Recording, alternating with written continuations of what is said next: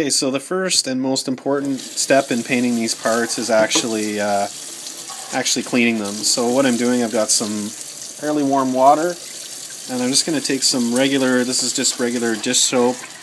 I'm going to pour some of the dish soap in there, and I'm literally going to wash the part just like I wash dishes.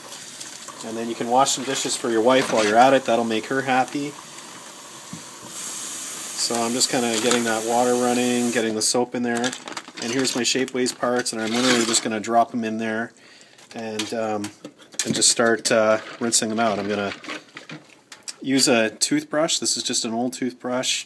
And I'm literally going to take each and every part, and I'm going to sit there and scrub at them to get all that loose powder and whatever other oils and that sort of thing are on the parts. Because what I'm doing now is I no longer prime the parts before I put them together. I actually just paint directly on the parts, paint directly on the white, and that seems to get a much nicer green.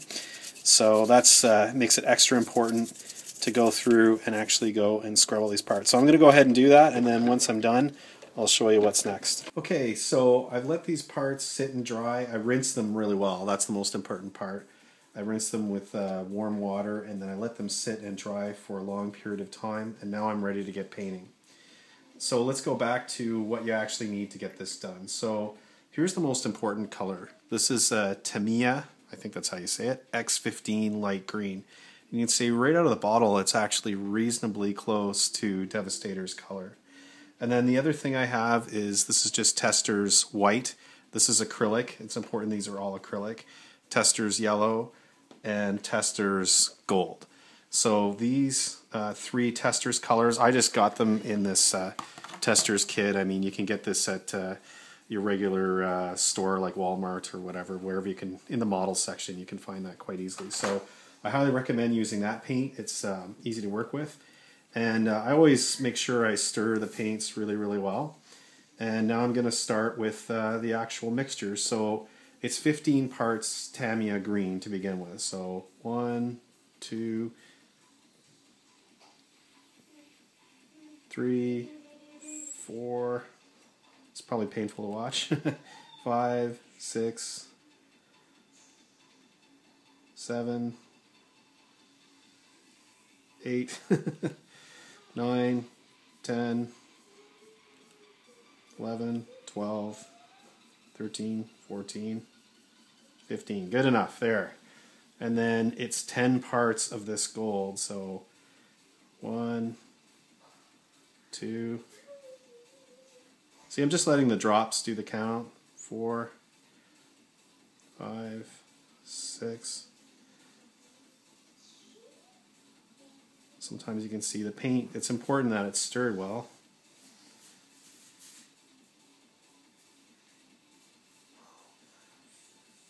There we go. And then it's actually 3 of the yellow. So 1, 2, 3. That one's all done. And just 1 drop of the white. And this white is really thick. And we want to make sure I don't put too much in. I'm not sure why this is so thick. I probably need some thinner. There we go. And that's all done. And then the next thing I do, you can see it's just sitting in the bottom there. I just take some water, and I'm actually just going to pour a little tiny bit of water in. Just a little tiny bit. There we go. And you can see it's really, really watery. And this is important because we want to spread it really, really thin over the parts to begin with to get the color. And what I'm going to do is I'm going to do a light wash with this, and when I'm done, I'll show you what that looks like. So you can see, to begin with, it's not the exact match, and that's okay because we're going to tweak a little bit as we go. And you can also see it's extremely thin and watery. And I don't have to worry too much about getting this nicely on the part. I just kind of draw the paint out really, really thin. See, it's got a little bit of air in it. It's not a problem, because it's so thin and it dries really, really nice. The thing is, you just want to make sure that you evenly coat the part. You don't want a portion where there's a whole bunch of buildup, like see that edge there? I want to make sure that I smooth that out. So again, just long, thin strokes, draw it out across, and you can see I'm basically just washing the part in color. And I'm going to be doing this to basically every single part. It takes a long time because you're doing it in such thin coats, but this is what really helps you get the color match, because you do it in steps. You don't do it in one step, you do it in several steps, and you build it up as you go. And I guess maybe my paints, the thickness was off a little bit. Maybe I had just a little bit too yellow. You can see I'm off. That is the correct formula, but I was kind of rushing as I mixed it. So you just have to maybe tweak a little bit, and if it looks like it's going to, this is looking a little bit too mossy, then you may have to tweak as you go. But that's not a problem because you're doing it in such thin coats. You can, and it's better to do it light than dark, by the way. So it's fine to be off a little bit on the color.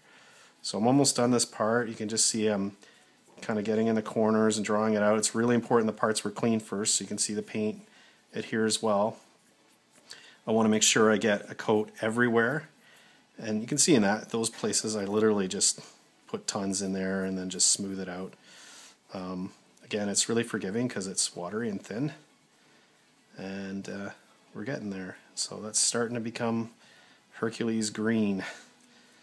So I'll continue with the rest of the parts and show you how it starts to progress. So as you can see, I've actually put a light coat on all these parts here. They've just had a thin coat applied, and I've just done my mixture. I had to tune my mixture a little bit because the brand new X15 is thinner than my original bottle that I was working with, so I've actually got 25 parts of the green in there instead, and I'm just going to put a little tiny bit of water, and you can see there the color's looking really, really good. And once again, I'm just going to go back through each and every part, and I'll show a different part this time around. I'm just going to show the missile and just show you what it's like to apply the paint. So again, you can see with it thin like that, with it so watery, I just go right over top, and you can almost, it's hard to tell the second coat, but you want to make sure you cover everything, and it's going to make the color look more like plastic over time if you keep thickening it up. So you can see I draw it across and I try to get the bubbles out, and it's making a really, really nice green. So second coat, I'm going to do every single part here, give it a thin second coat, and then we'll see what it looks like in the next step. Okay, so now I've got 2 coats on every single part, and the next step is the trickier step, which is actually darkening the parts so that they better match. So what I'm going to do here, you can see this is the same mixture I've always been using, and what I do is I'm just going to gently apply that mixture and thin it out. Whoops. But then what I do to darken it is I actually take the exact green, so I've just poured some right from the bottle in here, and then I'm going to pull that across and mix it in. And this will quickly darken the part to almost the exact color. So again, I'm going to just put some of that there, and then take the exact color and pull it across and thin it out. So this will get it very, very close to the Hercules Green by doing this. And you probably want to have a part on hand for reference to check the match, to make sure that you get it right. And again, you're going to darken every single part. So here, I'm just going to check my reference part. Got one here. Trying to match this part. So there we go. You can see how much greener that is. So again, I'm going to take some of this, put it in there. You can see how close that actually gets to the exact green. So I'm going to do this for every single part, and then we should be closer. So I just wanted to take a moment and show everyone the results. So I did one more darkening coat to get the green a little darker, and then I did one additional coat of the original formulation, that sort of very thin, clear, light coat, and put it on top of the parts. Just touched up in places, and this is what I ended up with. So you've actually got a really good match. Let's just take our reference part here, bring it over to Hercules. You can see some parts already installed on there, and it's a good match. There's the shoulder cover. Neckbreaker's got a shoulder. He's actually got a little face cover in there. We can see down here there's the plates and the wideners and the thigh missiles. So all sorts of parts that need to be painted green, and they all match fairly well thanks to this green formula. So basically anybody could do this. Definitely recommend giving it a try. It's really fun. Good luck.